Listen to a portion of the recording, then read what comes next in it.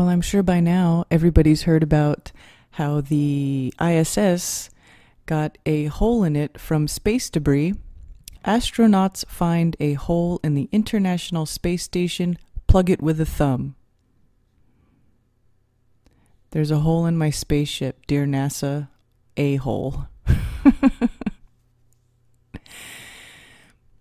So they say they found a leak in the ISS as a result of a 2-millimeter hole in the orbital compartment of the Soyuz. And they say an astronaut plugged it with their finger. And here's a picture of that hole.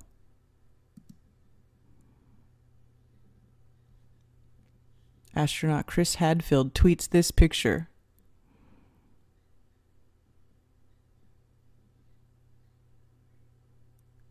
Unbelievable, right?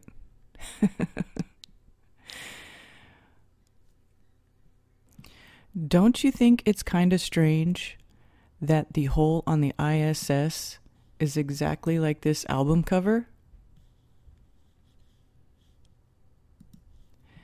An album cover that was released September 23rd of 2014. September 23rd. I mean, that's one of the most occultic dates you can possibly come up with. A Christian alternative rock band, providing a soundtrack to the resistance declaring, the kingdom of God is at hand. You can extrapolate from that on your own. The point here is that we are being lied to, and this is how stupid that they think you are. So if you have a friend who is a big NASA fanboy or girl, show this to them. Watch them scramble to think of excuses for NASA being caught in yet another steaming pile of BS. If this is the first time you have seen information that shows how deceptive NASA is, I'll put some links in the description for you to see some more. Even as the teletypes around the world pick up the news, we wonder what being in orbit is like. 0, 0, 9, 6. NASA lies.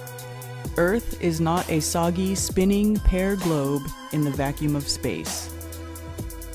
Space is fake. Research flat Earth. Ask questions. The only stupid question is the one not asked.